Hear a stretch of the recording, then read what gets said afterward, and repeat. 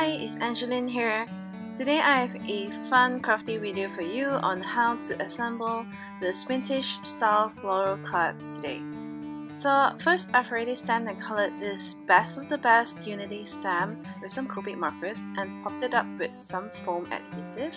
And I'm grabbing some paper flowers from Prima here, which comes in various shapes and designs here. And I've already put some pearl brad in between. What you want to do is just grab a brad and just put it in the center of each flower. The flowers already come with the hole, but if you have paper flowers and it doesn't have it, you could always jab a hole in the middle and put a brad and create some layered flowers.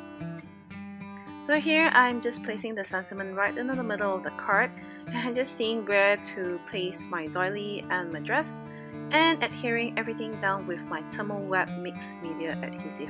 You could get doilies from your local bakery or your scrapbook store.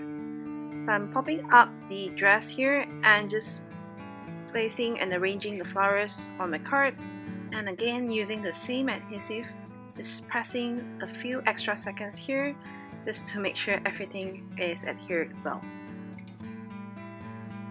So here is my finished card. I hope you enjoyed this quick tip technique and do try it out for yourself.